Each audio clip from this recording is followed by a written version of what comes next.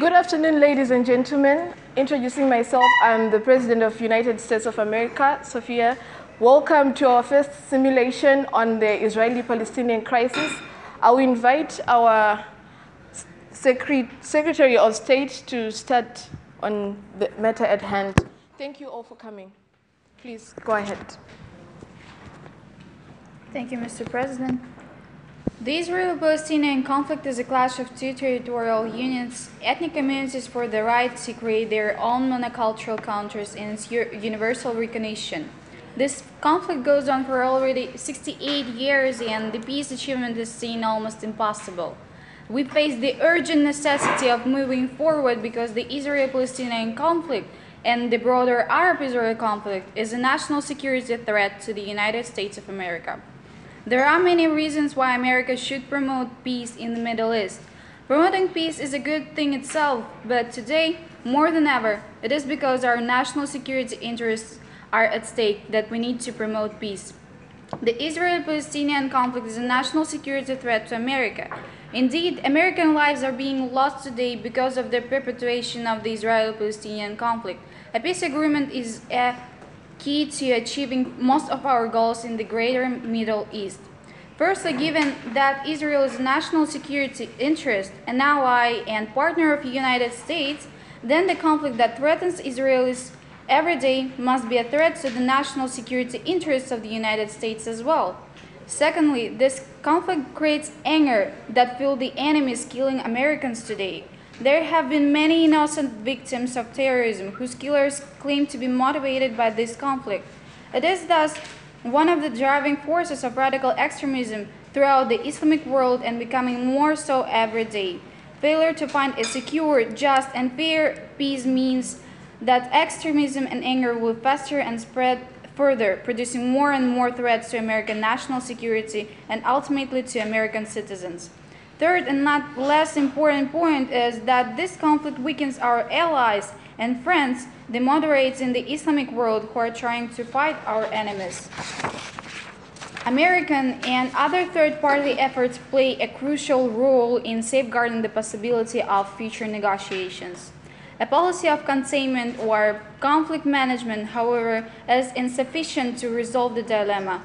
In principle, previous difficulties of negotiations mainly occurred in Palestine, particularly Hamas' policy of rejectionism. Given the recent Hamas agreement to recognize the Israeli state, peace settlement becomes more promising. Palestinian and Israeli peoples have regularly polled in favor of a deal that established two states with borders that closely follow the 1967 lines of separation between Israel and then hostile neighbors, with Jerusalem as a shared capital and a just settlement for the refugees, which practically must mean compensation to be paid mostly by the United States. This deal would not be only acceptable to the majority of Israelis and Palestinians, it would be welcomed by international community, the Arab states, and the vast majority of people in the Muslim world. We need a settlement that will deny murderers the motivation and justification that they have used over decades. We should support two-state solution as the means for resolving their dispute due to significant proportions of Israelis and Palestinians supporting negotiations. Only such a mutually agreed settlement can produce lasting security for Israelis and Palestinians alike. Thank you. Thank you very much. Next up, we'll introduce our Secretary of Defense to give us a brief. Thank you, Mr. President. First of all, I would like to say I'm representing the Department of Defense, and our objective is to find out if the U.S. involvement in any way is affecting our national security and also our interests. This memo outlines the importance of the involvement of the U.S. and the role it has to play in the Israeli-Palestinian case. The conflict between these two states poses a threat to our national security, firstly because depending on how we handle this issue, it can fuel or calm the anger of those in the Middle East who can be termed our enemies, like Al-Qaeda or the ISIS. In fact, to some in the Arab world, this conflict has been the driving force to extremist actions against the US and US citizens. Also, the security of Israel is also aligned to the security of the US, as our military and intelligence agencies are deeply integrated. Our objectives are, number one, to ensure the national security of the US and its ally. Number two, to eradicate or minimize the involvement of military action. Number three, to ensure the interest of the US in the Arab world is not jeopardized. Upon these objectives, we have three policies that we can offer today. The first one will be the direct involvement of the US in the Palestinian-Israeli case. Before I start, we have to consider the fact that Israel has been a very important and effective part to the US military. First of all, it's very much effective in counterbalancing system. It's very much effective to counterbalancing radical forces in the Middle East. Forces such as radical Islam extremism. It's also effective in thwarting of the Iraqi and Syrian nuclear programs, which is a major threat to US security and power in the Middle East. A direct involvement of the US would make us play a very critical role in the peace process of this conflict. Our military alliance with Israel is very important, as Israel's high-tech weapons are very much needed in our nation. Although while considering Israel, we have to consider the Arab nations and their growing frustration with the Israeli-Palestinian case. Adopting this policy will allow us to be fully involved economically, militarily, and ideologically in this process. It guarantees our interest as we can influence the negotiations and decision-making process. Although failure to resolve this case can cause Arab nations like Saudi Arabia, who we already have friendly relationship with, to lose faith in our capabilities, as most countries in the Arab world see we, the US, as the only country that can actually put pressure on Israel to give up some land and therefore sit down for a peace settlement. Also, due to our direct involvement, the failure and success of these conflicts would be our responsibilities. So terrorist organizations like Al-Qaeda, who already use this conflict as a driving force of their attacks against the US, will take on more heightened attacks on the US and US officials in diaspora if this conflict is termed as a failure.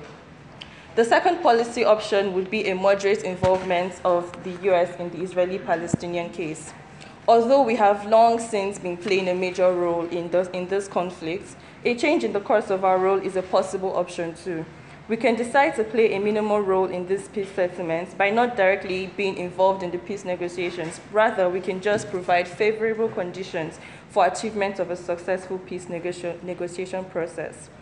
Adopting this policy will require us to provide military assistance, not necessarily on defense or on the side of offense, but rather as a peace mechanism. Our reduced involvement in the peace negotiations does not necessarily mean we will not be involved. Rather, it will serve as facilitators. This will allow the two states to air their grievances and adopt a solution without any external influence. So the result of this peace process would not be our responsibility, as our influence was not put into it. Any decision taken by them would be theirs, thereby reducing any possibility of bias, which can in turn reduce any form of aggression from the Arab world. Adopting this policy will allow the US to remain neutral, thereby not risking its relationship with Israel, as well as its relationship with the Arab world. And the last policy option is no US involvement at all in the Palestinian-Israeli case.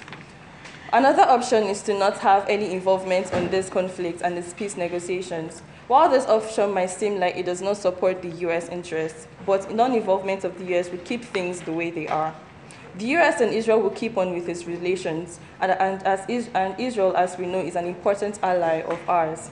The integration of our intelligence agencies have been effective and efficient in the counterbalancing of terror in the Middle East, although adopting this option will cause the US to be involved in a conflict which might arise to war, because without the influence of the US, Israelis would not sit for the peace process, and this can lead to heightened attacks, as we already have attacks by Hamas on the West Bank and the Gaza Strip. But without our influence, this would not affect the US. national security, as well as we have already put in place counterbalancing technology such as the Iron Dome, which is a missile detecting defense system that detects short-range missiles. This was due to the attack by Lebanon on the West Bank.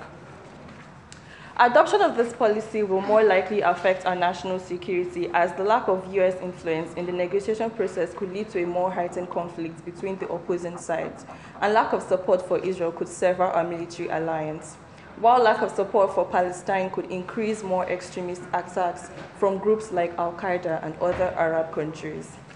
In conclusion, while these options are considered, we must also put into consideration the attacks of Hamas on Israel. The attacks have shown the resilience of the terrorist group, which is a threat to our security, especially as they are not easily containable. Finally, Turkey should not be given a definite role in this process, as Turkey's unpredictability and its semi-friendly relationship with Russia makes Turkey a possible threat to our interests and security. Thank you. Thank you very much. I'll invite National Security Advisor to give that. Thank you, Mr. President. I am the National Security Advisor. Our policy has promoted a two-state solution for this long and complex case between the Israeli and Palestinians who aim to establish their own sovereign state. However, there are several factors acted as an obstacle to achieve a final settlement. So, a quick decision from our administration will contribute to the protection of our national security and the interest of our country and its allies around the world generally, especially in the Middle East.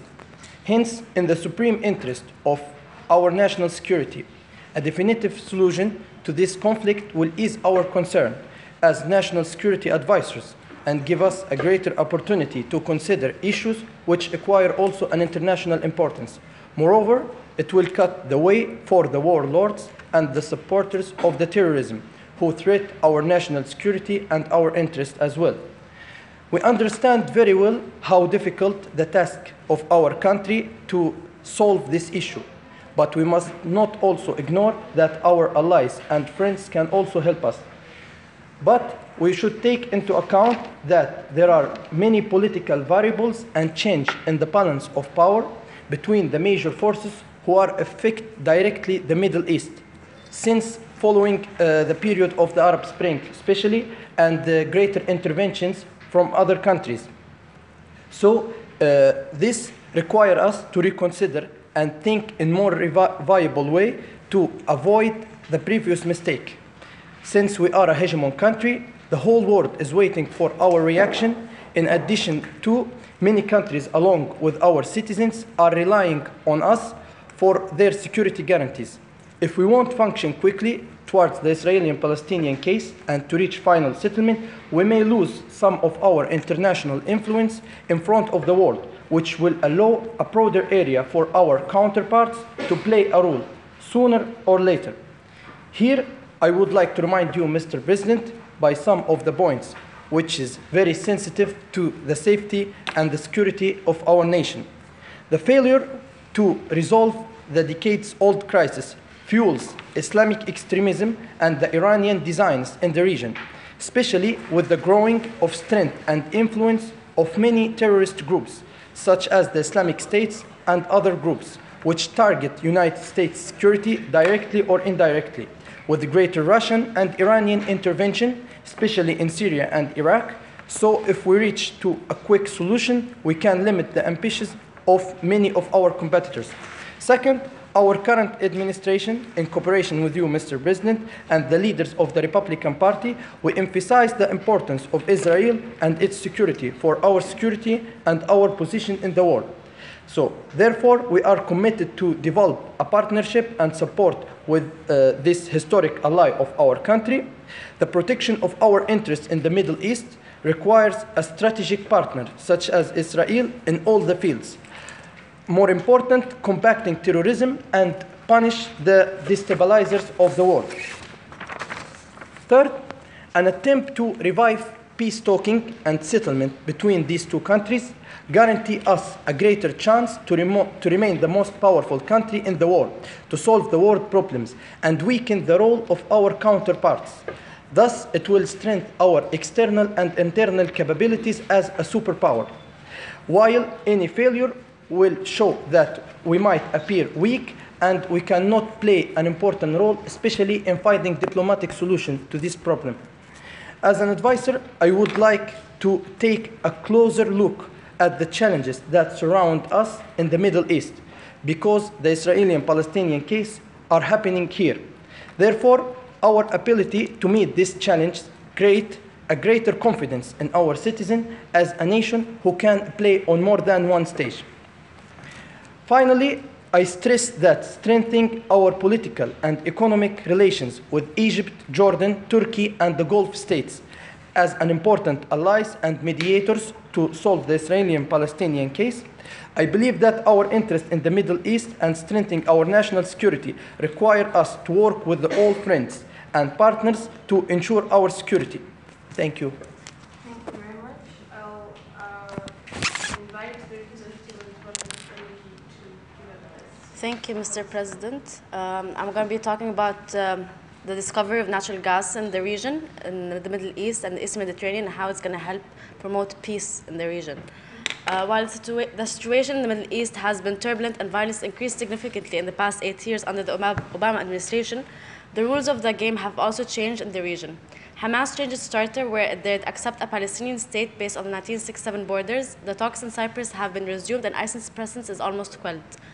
We in the U.S. Department of Energy believe that these factors constitute a great opportunity to achieve peace in the region while developing a natural gas program that will not only benefit the region, but serve American interests and the interests of the state of Israel, which is one of our key allies.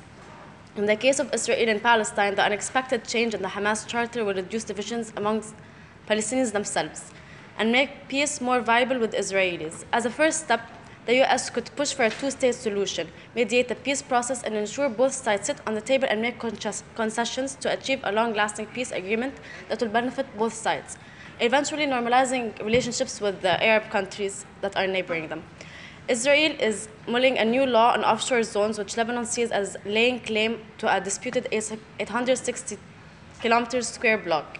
Thus, our second step should be pressuring Israel into giving up maritime territory to Lebanon, since Israel has an abundance of natural gas fields, including Tamar and Leviathan.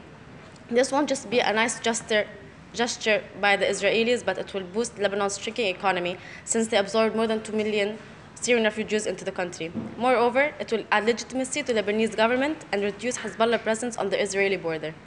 In Cyprus, however, the case is different.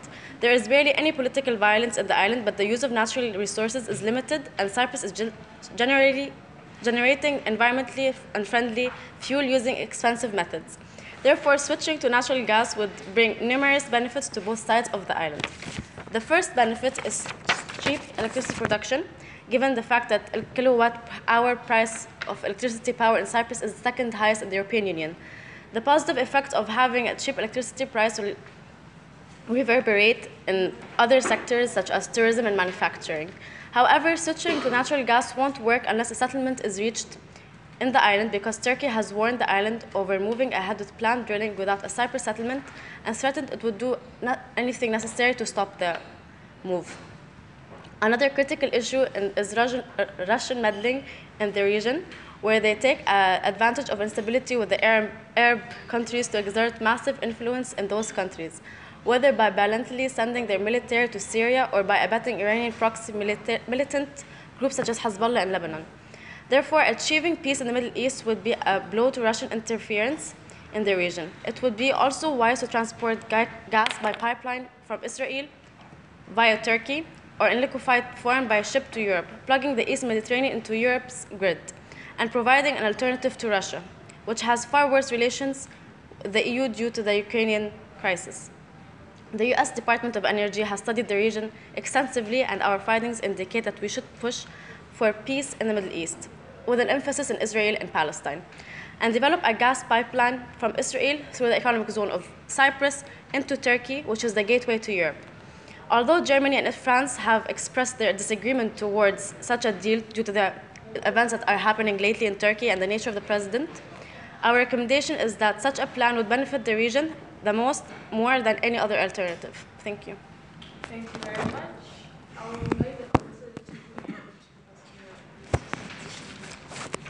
Thank you, Madam President. Well, I am the permanent representative to the United States, and I'm obviously here with the rest of other officials and executives here to present policy options of a U.S. response to the Israeli-Palestinian impasse. Now, we all know that since 1947, the United Nations called for partition of Palestine into an Arab and a Jewish side has evolved into numerous problems and conflicts, like the 1949 Arab-Israeli War, the 1967 Six-Day War, as well as further occupation, terror in the region, and further UN resolutions. Well, I would like to state that the failure of the United States to act towards this problem could portray the United States as an unfit upholder of democracy and could destabilize the geopolitical strength of the United States in the region. Now, for a little background about why we are seated here today and why the problem still lies. The primary cause of the impasse lies in the dilemma of Israel towards allowing a self-determined Palestinian state, its views on Jerusalem as its capital, and its settlement in the West Bank.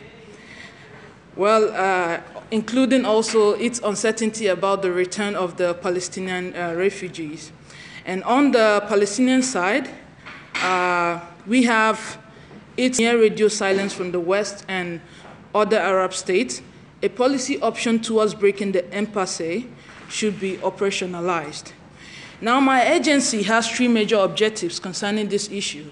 The first one would be to prevent a backlash by the international community on the United States, and also to avoid destabilizing the relationship that the U.S. has built with other Arab states while strengthening U.S.-Israeli ties, and also to ensure that the U.S. pursues the advancement of a two-state solution to end the conflict and to foster peace in the region. Now, what are the options that my agency advises? Well, the first one would be to propose a building on and amendment of new resolutions to the United Nations. Well, as a result of the resolution 194, the Palestinian people refer to it as providing justifiable reasons for not only the Palestinian refugees from 1948, but also their descendants to return back to Palestine. Now, adding to the over 300,000 refugees from the 1967 war, we can see that this is an enormous number that could cause a problem at the negotiation table with Israel. We must advocate a new resolution to address the parameters of this repatriation before the United Nations General Assembly, considering the latest developments of Hamas changing its charter to consider a two-state solution.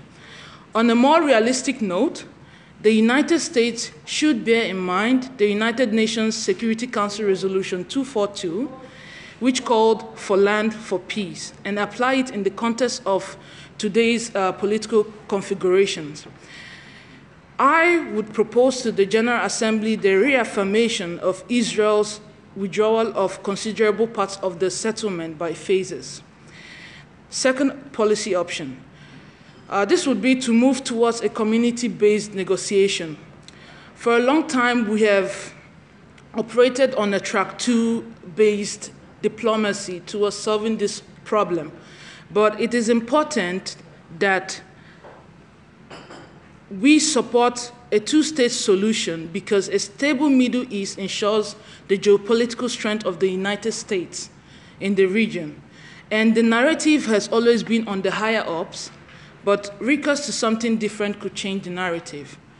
Thirdly, development of a new security architecture. The National Security Council ought to pay great heed to the security concerns of both sides and develop strategies of not just confidence building, but a system for the two societies to interact, to forestall any further plans for terrorism and violence from either side. Lastly, We must avoid granting Turkey any major roles. We ought to be happy, of course, for Turkey's move towards a de jure presidential system, but we must bear in mind the brewing closeness between the Russian Federation and Turkey. The last attempted coup in Turkey and the changed dynamics of the Turkish politics, and considering deteriorating relations of our two states, must be put into consideration. However, we ought to move towards amending relationships first with Turkey before we can entrust any roles to them. Seeing the benign neglect of Turkey to its NATO allies, it does not appear in Erdogan's best interest to take on a full-on Israeli side. Now, what are my recommendations? Well, the first priority of this agency, of course, is to secure a two-state solution. But you see, Mr. President, we must do this in a way that we can ensure Israel's security, as well as to regain the confidence of the Arab world and to resurrect the appeal of the liberal democracy of the United States. To accomplish these objectives, I recommend that the President and the Secretary of State must intensify shuttle diplomacy between Israel and Palestine. And also, it is in the interest of the United States that the permanent representative of the UN should propose to the United Nations a sending of peacekeeping following peace talks to avoid further terrorism and aggression in the region, bearing in mind that both sides of the conflict are rational enough to avoid a backlash of the international community. However, all listed policy options are not mutually exclusive. Rather than an entirely proactive role, the United States must assume the lead in ensuring that peace prevails via a communal diplomatic process. With the advancement of ISIS, it is in the best interest of the United States to ensure confidence and end any possibility of the Palestinian government going over to the wrong side. Although it might not seem to be the best time for most parties, the passivity of the Arab states and the West, including Turkey, must be utilized. The Hamas declaration of recent on the consideration of a two-state solution is a blessing in disguise. As part of any response, it is important to prevent any Russian influence in the region, particularly pertaining to this conflict. Returning to the drawing board is highly important and should be taken seriously. This agency would continue to support a policy action by the US towards building confidence and respecting the rights of all parties involved. Thank you, Mr. President.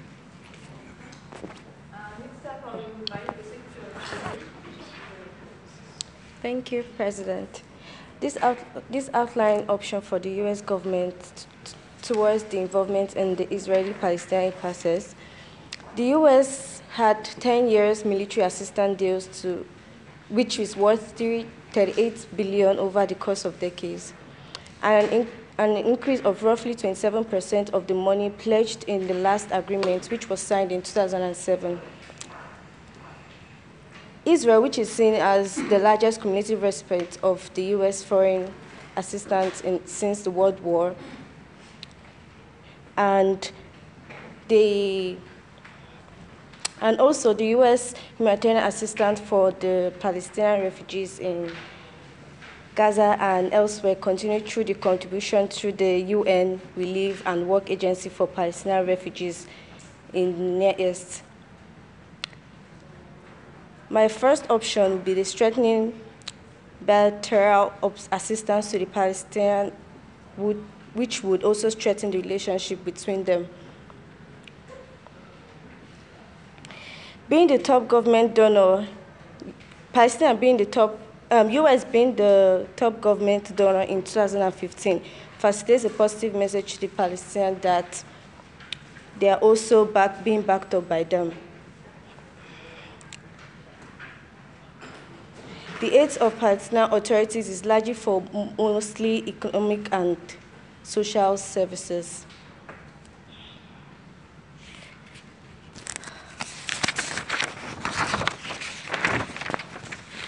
Restoration of the Turkish-Israel relation, which would enhance the perspective for a regional stability. With the collapse collapse of Israel and Palestinian peace process, the military confrontation between the Israel and Hamas. Repairing the Turkish relation may help advance the U.S. strategy and goals on the issue. Palestinian national authorities have heavy dependence of the foreign aid and boosted by the wide network of Turkish NGOs. Expand investment interest in the World Bank. Palestinian officials are looking at Ankara's potential in the conflict, and renewing the interest in Turkey and Washington will help coordinate and favor of the renewal of the regional roles for Turkey. Minimizing the spending of the qualitative military edge in 2016, the U.S. spent $487.5 million on this U.S.-Israeli Middle defense program and plans to spend between $280 and $261 million in 2007. Recommended this policy would facilitate and reduce the U.S. cost of spending in this crisis. Thank you. Thank you very much. But Secretary Chile, what are your policies on this?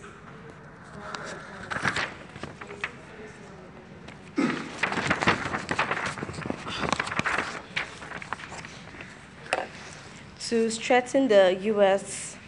bilateral assistance to the Palestinians and strengthening Israel's qualitative military edge and minimizing the spending of foreign policy aids in Israel and Palestine. Thank you very much. I am the administrator of the United States Agency of International Development, and the Israeli-Palestine conflict has since been in the expanse of the United States, and it continues to be an issue that needs our engrossment, as its continuation means that our nation stays affected in the process. The United States has since 1949 had relations with Israel, and in the involvement of the United States agency, the USAID, has since come into place because of the continuation of this ongoing conflict. This continuation has brought economic instability for both parties, and if the economy is unstable, this affects the U.S. as well. As the USAID administers project assistance through grants, contracts, and there is an amount of $4 billion, the rest which goes toward budget support for the Palestine Authority. For the Palestinians' USAID since 1994 was to promote the prevention and mitigation of terrorist groups in Israel from the Sunni Islamist group and other militant organizations, fostering stability, prosperity, and self-governance that may incline Palestinians toward the peaceful coexistence with Israel and a two-state solution, and thirdly, meeting humanitarian needs. This has been a rotating mission for the USAID already. Giving aid to Palestine is encumbered by the fact that Hamas, which is considered an Islamic group by the US, the European Union, continues to control most of the hospitals, schools, and it's hard for us to aid them in the sense that the USAID is not allowed to aid terrorists. This makes it hard for the USAID to assist Palestinian civilians. Therefore, Mr. President, our nation is greatly involved in this conflict because of a few factors, which include maintaining stability, maintaining relations with alliances in the Middle East, sustaining our oil flow, and continued spread of liberal values and world leadership. Civil wars and terrorist groups seem to be close juxtaposition in the Middle East, and this chaos has potential to spill to the borders and threaten the USA as a nation and our allies. This means that the USA's help toward Palestine and Israel is for the purpose of preventing civil wars, terrorism, bringing stability to the Palestinian refugees, and so maintaining peace in total. Our nation, the United States, has allies in the Middle East, which are Israel, Jordan, Saudi Arabia, Kuwait, Turkey, and Egypt, who help us in combating terrorism, caused by hosting our military bases, shares intelligence, and cooperation in military actions. It is then viable to the U.S. that the U.S. aid continue to work towards contributing to the Israeli-Palestinian Concord, as the prolonged conflict between the two will endanger surrounding Arab states and our nation, the United States, from therefore cooperatively working and each of our partners being in contact with us from the ground to respond to future issues. Our economic well-being as the United States of America momentously depends on the free flow of goods and ideas across the borders, which means this aid has to be continued. Accompanying that fact, the United States receives oil from the Middle East. This is consequently promoted by our power and security. The oil imported from the Persian Gulf is supplied on a global scale, and the conflict in the Middle East would mean, therefore, shrinkage of oil supply to foreign markets, that's badly affecting our economy and the world economy. Henceforth, the U.S. aid is involved in giving aid to Palestine and Israel, and this will help prevent interruption in oil flows from the Middle East to our nation and to the whole globe. Alongside the intervention of the U.S. aid support, we have received aid from Turkey in forms of financial aid, goods, and including, but not limited to, health, security, education institutions, and institution building, as well as agriculture. Turkey, therefore, has stood by the U.S. in supporting a negotiating settlement in the Israel-Palestine conflict on the basis of the UN resolutions 242, 338, 1397, 151, which in the end helps to protect our economic interests and allies. With all this in mind, a few policy actions could be put into consideration. First, the United States could choose to withdraw some of the funds they are putting towards to giving aid to both Israelis and the Palestinians, as the conflict has been going on for quite a while, and put them towards other projects to our state. But if this is done, then it means that less peace and stability is ascertained in the Israel-Palestine conflict. The citizens that need help get less of it, and in the end, we lose maximum profits from our partnership with Israel. The second policy option would be to completely withdraw the U.S. aid from assisting in this conflict. This surely stands as an option we could consider to save funds as we are putting towards Israel and Palestine conflict. But the forfeiture that we face if we choose to withdraw is more detrimental to our relations and allies in the Middle East. Our hopes to maintain peace and leaves us vulnerable to the spread of civil wars, economic disruptions, and affects our leadership position in the international system. The third policy option would be to continue to give aid at the best capacity that we can. And this will look good for our global reputation of keeping peace, maintain relations between us and our allies in the Middle East, promote continued relations between our nation and Palestine, and therefore benefit the U.S. economy, security, banks, steel industry, and position in the leadership of the international system. The fourth policy option that I have is that the U.S. changes its stance towards Hamas, and therefore they would try to bring Hamas to the table. And then Hamas and Fatah will now be in resolution, which will foster reconciliation on one side. And then if this resolution is there, it would make it easier to then come to a two-state solution, as then if one side is together, and then it will now be easier to have communication with Israel. Therefore, Mr. President, between Israel and Palestinians, there is no fixed resolution date. But then again, it is still beneficial to the United States. This war affects other relations on a global scale. As long as this conflict goes on, we would need to stick to the policy which is viable and keeps America's best interest at hand. Thank you, Mr. President. Thank you very much. I'll invite the Attorney General to speak. Thank you, Mr. President. The Israeli-Palestinian impasse is one issue that has lasted for years that requires a solution. As the Attorney General, it is my job to ensure that any policy decided are in compliance with our domestic and international law.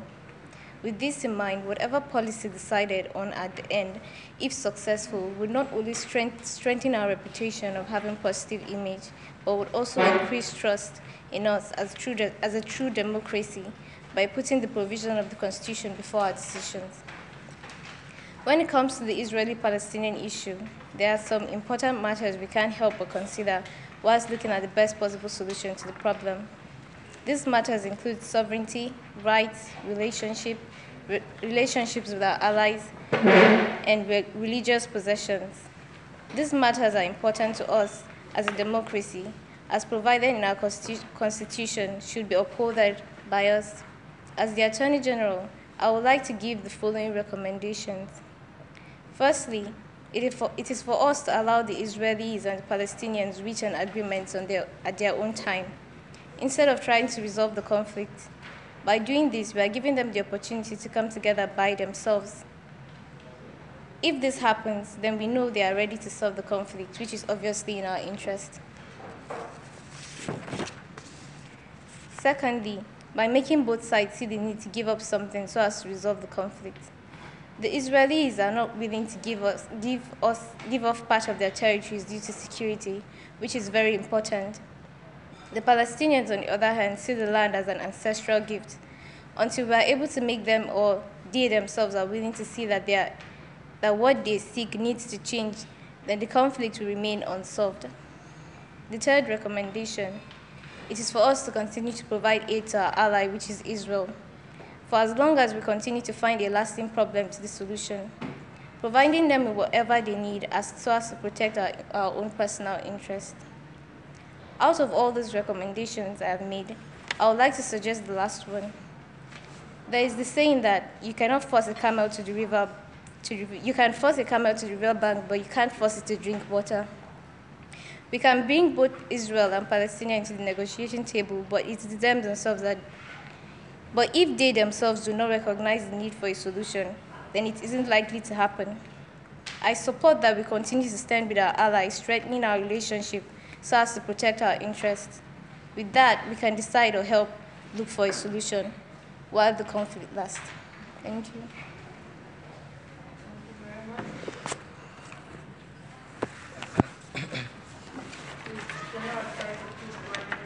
Yeah, I'll be talking on the Israeli-Palestinian conflict, and this memo outlines the United States' interest in Palestine-Israeli conflict, following the National Security Council policy towards the conflict and how solutions can be derived.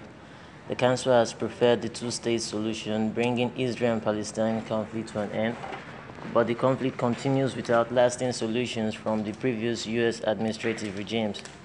The war between Israel and Palestinian people started when Israel gained independence in 1948, this causing Palestinian refugees to flee to neighboring countries like Syria, Egypt, Jordan, and Lebanon. The Arab-Israeli War was sparked by this action, although Israel became victorious. Other wars like the Yom Kippur arised, but the U.S. military and financial assistance to Israel helped them gain larger territories beyond the UN 1947 partition plan. This caused strong hostility on Israel from the Arab neighbors.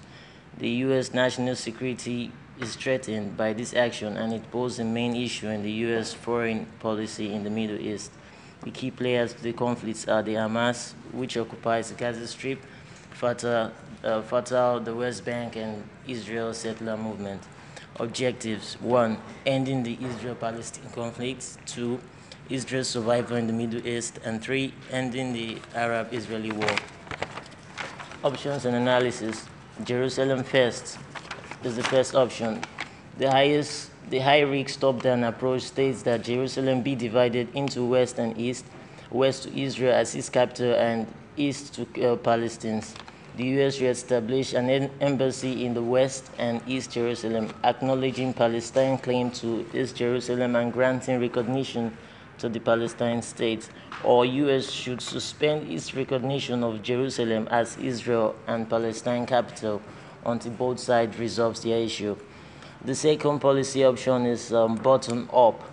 The president could instead choose a more conventional effort that attempts to use time to shape a more favorable negotiating environment by arresting the negative dynamics in the West Bank and work with Egypt and Jordan to promote the Palestinian leadership with a mandate to negotiate with Israel.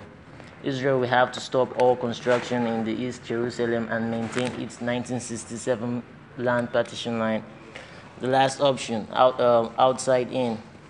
The president will be involved in convening the leader of the squad, the United States, Russia, EU, and the UN, and the Arab side, Egypt, Jordan, Saudi Arabia, and the United Arab Emirates, in a summit to announce a set of agreed principles that would serve as a term of reference for direct Israel-Palestine negotiation to achieve a two-state solution. Recommendation.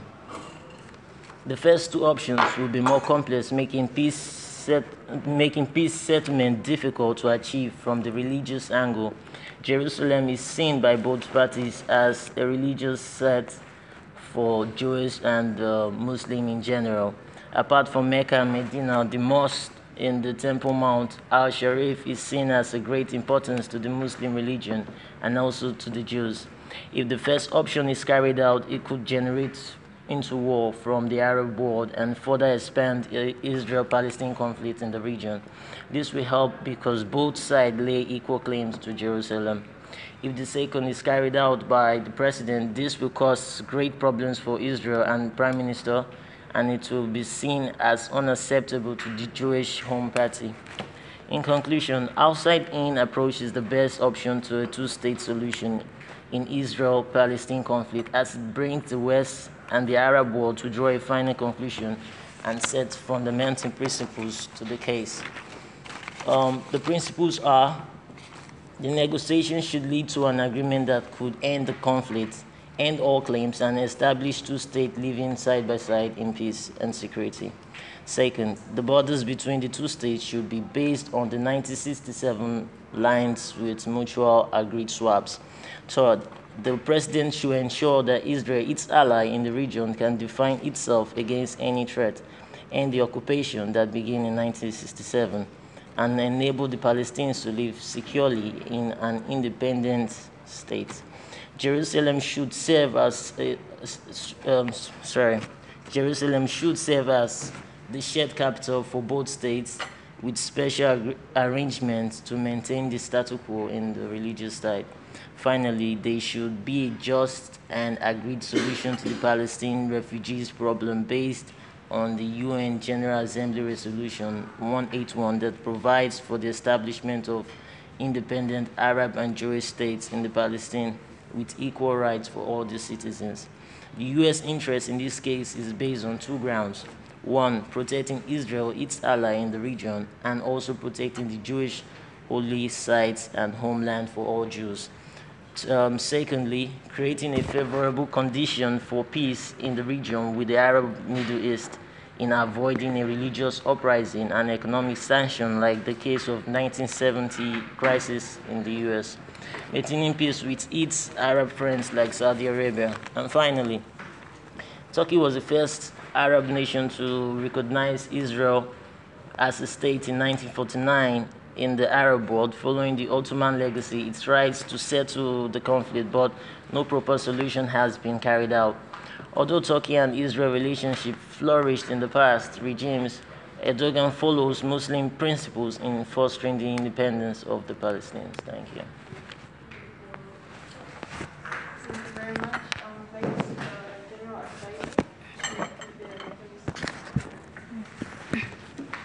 Thank you very much, Mrs. President. And I would like to also extend my greetings to all the officers. A generation has passed since the signing of the Oslo Agreement, and the Oslo Agreement was signed between Israel and Palestine. It was guided by the concept that the Oslo Accords would bring, that the two-state solution would bring a permanent solution for the Israeli and the Palestinian conflict. But 2 decades have passed and no solution has been found until now. The officers have brought different solutions to the table. However, when a conflict does not reach a resolution, what is questioned is not only the terms of those resolutions, but also the framework, the mechanisms used in trying to reach those resolutions. Therefore, I have outlined a few points that are considered in order to solve the Israeli and Palestinian conflict. Firstly, despite the fact that the disputing sides and mediating parties gathered around the negotiations table, it looks pretty much that they come from different backgrounds and certainly from different conflict management traditions and practices. These practices will figure permanently in the way they deal with the issues at hand. Therefore, we are all made of the same fabric, or we are all here to make a deal approach may sound good, but it is not likely to carry much weight in this situation. In the Muslim-Arab conflict context, there is always a victim and perpetrator role.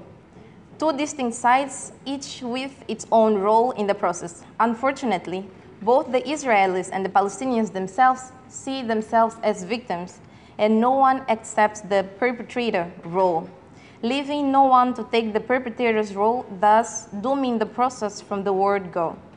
Taken together with the former point, this alone can create an impossible barrier to movement towards dealing with substantive issues.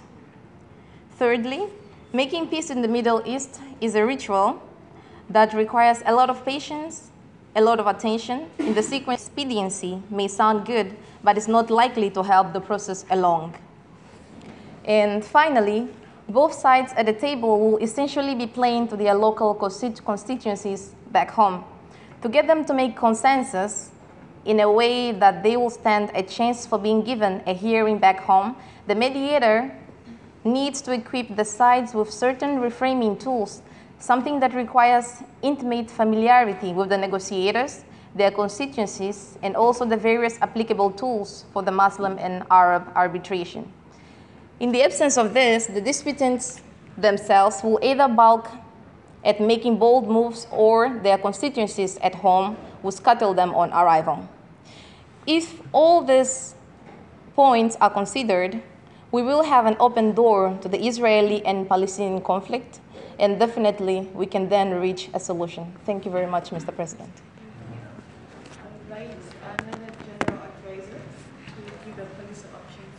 Thank you, Mrs. President. As we all know, the ongoing conflict between Israel and Palestinian is both simple to understand yet deeply complex. At the heart of this conflict is the basic idea that both sides believe in, where Israelis believe that they're entitled to the land now known as Israel, and Palestinians believe that they're entitled to the land now known as Palestine. Our task, first of all, is to protect the United States' interests, our values, and if we remain in different understanding, that thereby will help to fix the dangerous tendencies fraught with escalation of the conflict and instability in the region where we have our interest, then we will reject our responsibility that lying on us.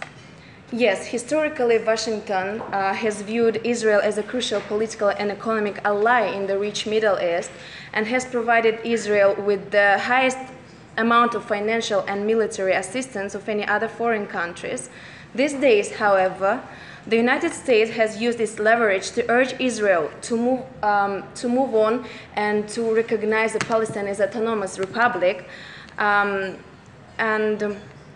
Previous administration, they tried to find magic solution for this problem, but they didn't do that. So we, as a new administration, we have to find the ways to solve this problem. So what I can recommend is next parameters. First of all, security. Neither Israel nor future Palestine should use and could use force against one another. The United States could spearhead the effort to deploy NATO forces in the Jordan River Valley. And we, as the United States, will serve as the final guarantor of regional peace and stability. Second, Jerusalem. Jerusalem will become the capital of both states. is Jerusalem as the capital of Palestine and the West Jerusalem as the capital of the Israel. The old city will be controlled on the basis of demographics at the time of an agreement. Third, refugees and the rights of return. The rights of return to Israel could only exist in limited capacity, enacted via family reunification for certain Palestinian refugees. The United States could lead the establishment of an international fund to compensate and help that refugees, Palestinian and Jewish ones. And finally, water rights, fair and equitable distribution on both sides. So to move these parameters forward, we need international recognition of these parameters, for example, in UN Security Council resolution. So nowadays, we cannot support only one side. We also have some interest in the Palestine as well. For example, US traditional support for Christian communities around the world, which in Palestine case can lead to support either Palestine or Israel position. The concern for the Christian minority in the Palestine Authority leads in some cases to criticism of Israel policies as obstructive to Christians' living conditions, and in some cases to criticism of Palestinian policies as a form of persecution against Christians. Strategic interests in the region which compel Washington to lend partial support to Palestinian aspirations in order not to antagonize Arab or other governments, as well as to avoid military escalation in case of total despair on the part of the Palestinian. So, Mrs. President, if not us, then no one will take actions to solve this problem, neither Russia nor Turkey, because of their own issues with Israel, as we know.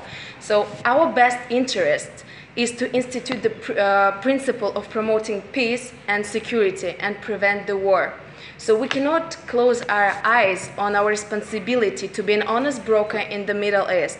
In order to have good relationship with the Jewish and Palestinian people and Arab people, we need to find ways to implement these parameters which I suggested earlier.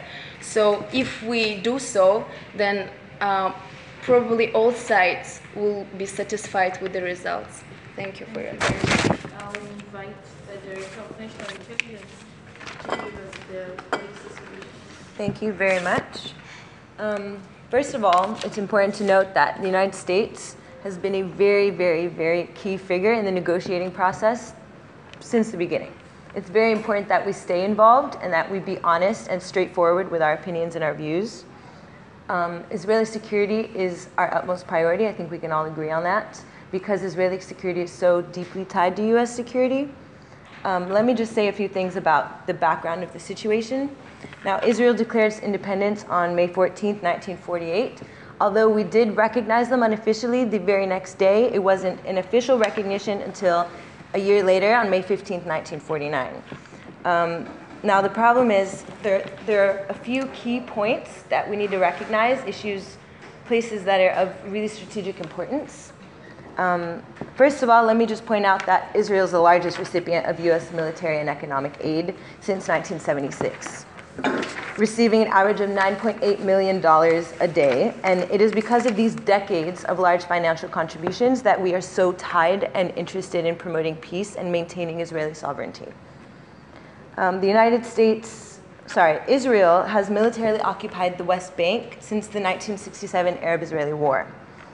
The West Bank is, of course, an area of importance, and the Palestinians have exercised limited self-rule in some areas since the mid-1990s. Israelis have been living in settlements in East Jerusalem and the West Bank, and the legality of these settlements have been disputed by the international community, and the United Nations has dealt with those in many resolutions, but the problem with the UN is it has not always been able to enforce any of these resolutions. Another point of interest and in the dispute is the Gaza Strip. And although Israel has withdrawn militarily, it still controls many access points. Now that is something that has continued to contribute to the conflict. Okay, this agency has 4 principal objectives in no order of importance. First, we want to resolve the conflict between the Israelis and Palestinians peacefully. I'm sure we can all agree on that. Second of all, we'd like to maintain Israeli sovereignty and form a sovereign Palestinian state, or in other words, create a two-state solution. A two-state solution is very significant, it's very important, and it's probably the only way we can achieve peace. A one-state solution would not work for Israel because it would not allow them to either be a Jewish state or be democratic. They cannot be both at the same time. The Arab Palestinians would outnumber the Jewish population if we did create a one-state solution. The problem is, with the ongoing occupation, is it's making it a lot more difficult to create a two-state solution. So it would be recommended that Israel return to its 1967 borders because that's what the international community recognizes as legal. Our third recommendation would be, our third objective would be to avoid any escalation of the conflict with the Arab states and their interests involved. It could escalate if the conflict continues. And most importantly for my agency, as the Director of National Intelligence, we need to maintain our intelligence relationship with Israel. That is very vital in maintaining an upper hand in the region and maintaining stability in the region. Now, the options I have suggested, there are two options and they go hand in hand.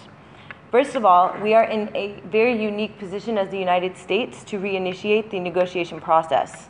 But the negotiation process between the Israelis and Palestinians has failed in the past because neither side trusts the other. They don't believe the other has their other side's best interests at heart. So maybe a suggestion for this would be each side can delegate the negotiation process to other countries or other people.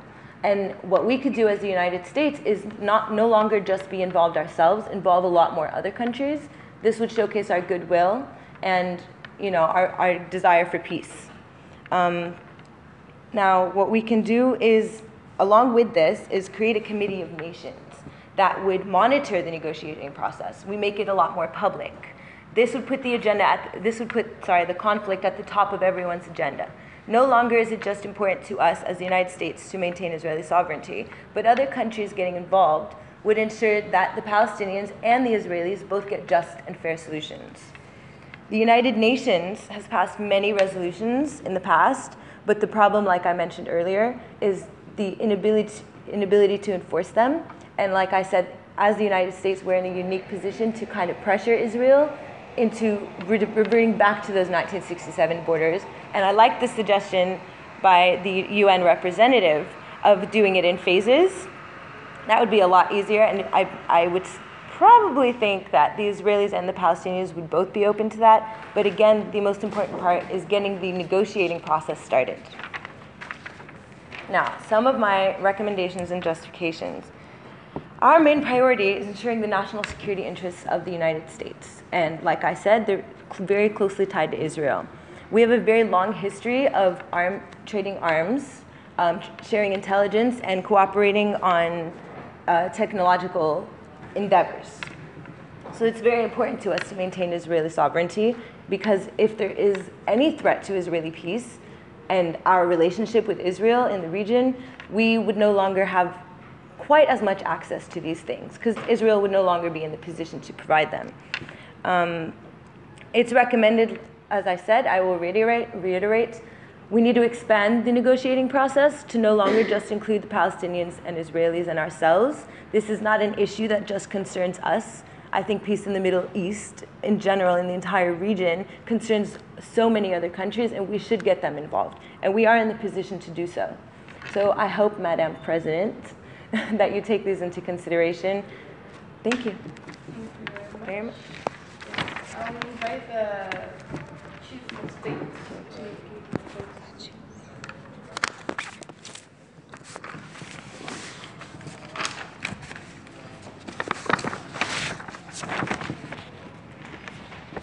to the Presidency and Secretary of Defense, General Secretary, and all the members that are here. For the benefit of the United States and the benefit of the both states concerning the Israel-Palestinian conflict, we have come up with a possible solution which could be and is a two-state solution. Despite the fact the two-state solution has not been effective, the United States of America will be patient to face whatever it means to follow the two-state solution, because this is the best and this is the only one. Secondly, we will not risk our relationship with our allies as well concerning the relationship, which is Israel. Our allies has been a great benefit to us. They have helped us economically, they have helped us militarily, cooperation on intelligence gathering, and international support. To elaborate on this, on economic support, our state has exported $15 billion to Israel, which is a huge gain to our economy. We have facilitated our trade through United States-Israel Free Trade Agreement, which has given us a leverage to stop Israel's exporting our high technology to China, our rivals. Concerning the high technology to our rivals, has to do with our security. The United States of America will only participate on the Israel-Palestinian case in order for us to enhance our regional dominance, not to risk it. For that cause, we will make sure that we do our best to enhance a two-state solution. And at this moment, we have also benefited from Israel concerning military support. The United States has benefited on a large scale. Israel helped us to capture the Soviet technology during the Cold War, which gave us an edge to become the victors. The invasion of Arrow anti-missile system, which has boosted our technology above the Russian threat, was through joint military relation with Israel. And our SW Asian military base in Israel, which serve as a counter threat to any Asia threat, we cannot abandon it. And for that cause, the United States of America will make sure that it keep its relationship with Israel and face a two-state solution that will benefit the both states. Now, what is the two-state solution?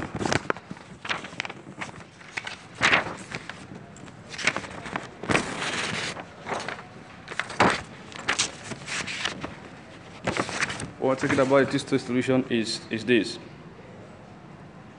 Before we begin, the solution is short for a final settlement that would see the creation of an independent state of Palestinian within pre-1960 ceasefire lines in the West Bank, Gaza. So Gaza strikes East Jerusalem and South Jerusalem as well. For the benefit of our state, we would also like to give Turkey a side to participate in this case, but because of the uncertainty of Turkey, the United States of America cannot risk its own abilities. So for that cause, we would like to face it ourselves, because we have recognized Israel and Palestine as a state, and we will not allow them to fight against each other, because we will keep the state together and make sure that we consolidate democracy. Thank you. Thank you very much, Chief of State. Lastly, I would like to invite the Vice President to give us remarks. So, there have been many solutions worded up by this, and ending conflict didn't start yet. So the two sides have their own narratives, and which are virtually impossible to reconcile. So this conflict needs to end and solved urgently, because many people are already suffering from this. So also the Israeli-Palestinian conflict, it represents threats for the American national security. And today many Americans are dying because of this conflict. So any solution what we should find is achieve peace and protect of the American interest in the world, and especially in the Middle East. So here I made a summary of all the main representatives each of the states, and so as national security advisors say, that diplomatic means of solving in this conflict is not working. So we have to work directly with our old Middle East partners like Jordan to help solve this conflict. And Representative Department of the Energy, she mentioned about we need to push the peace in the Middle East, and normalize our relations with the Middle East, so we can benefit from the gas. And the UN representatives say that prospering a new UN resolution is the solution, and a new resolution that world considered the newest development of Hamas and the Palestinian willingness to support the two-state solution. So as long as there is no peace, the Russia may intervene to the Middle East and expand its influence. so in this area, so which is not good for America. So I highly suggest that this two-state solution, as other general advisors, secretaries suggested. Thank you.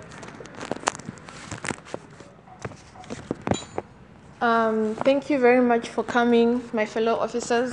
I and the Chief of Staff and the Vice President with the Congress will deliberate on this and come up with the best policy option on the crisis of the Israeli and Palestinian crisis. Thank you very much. Thank you.